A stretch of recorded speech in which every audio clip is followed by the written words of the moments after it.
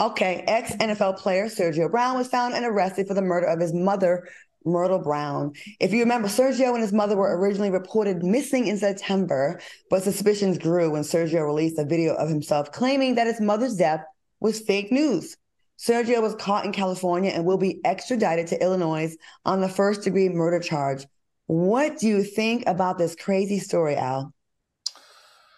This is just drastically tragic and sad.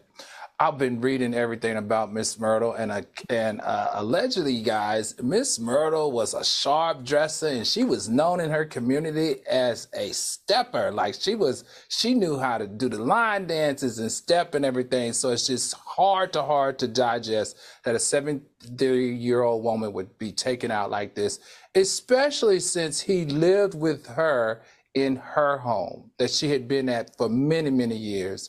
All I can say in this case is that I did watch the video that Jasmine Brand put up today, and he looked very unhealthy. He looked grossly skinny. He looked like he was high or was under allegedly some type of chemical or alcohol.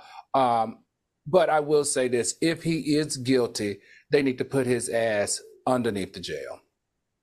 I agree. What a tragic story. Q, what do you think? We got multiple things going on here.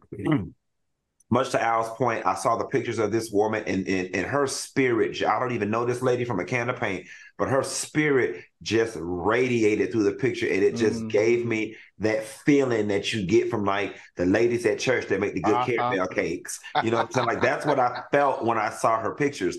But we cannot, in our rage and our upset and in our anger, we cannot negate the fact that his video showed that he was clearly mentally unstable. And I'm not making excuses for him.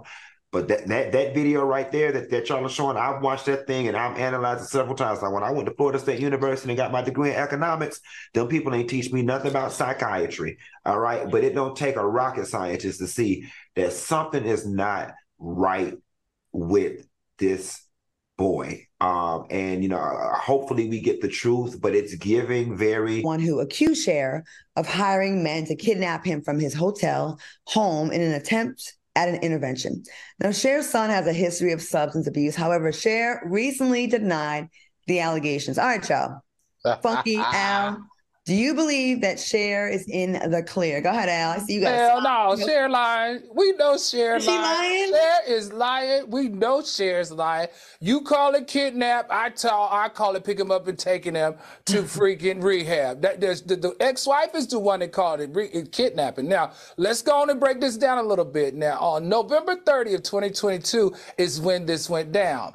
He was in a hotel with his ex-wife, or the wife that called it, quote, kidnapping. They had been in this hotel, everybody, for more than 10 days, like 12 days. And Cher was like, okay, we're not doing this. This is just my perspective, everyone. In my head, Cher's like, we're not doing this. I'm paying for all of this.